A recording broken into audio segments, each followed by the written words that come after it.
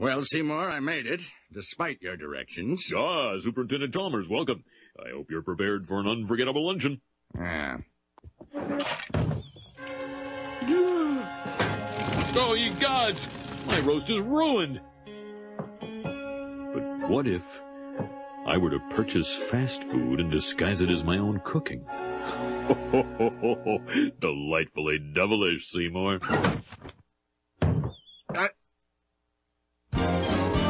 Skinner, with his crazy explanations, the superintendent's gonna need his medication. When he hears Skinner's lame exaggerations, there'll be trouble in town tonight. Seymour!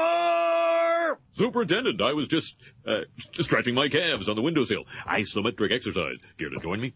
Why is there smoke coming out of your oven, Seymour? Oh, that isn't smoke. It's steam. Steamed from the steamed clams we're having. Steamed clams. Ooh.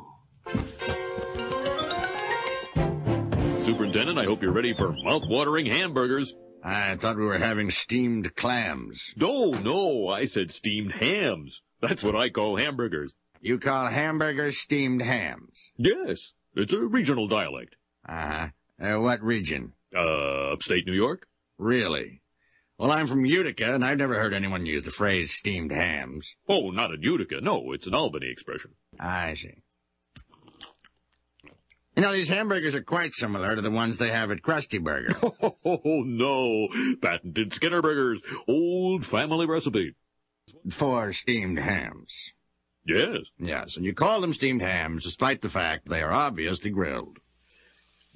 You know, one thing I should... Excuse me for 1 second. Of course. Oh, well, that was wonderful. Good time was had by all. I'm pooped. Yes, I should be. Good Lord, what is happening in there? Aurora Borealis? Aurora Borealis. At this time of year, at this time of day, in this part of the country, localized entirely within your kitchen. Yes. May I see it?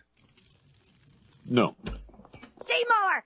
The house is on fire! No, Mother, it's just the Northern Lights. Well, Seymour, you are an odd fellow, but I must say, you steam a good ham.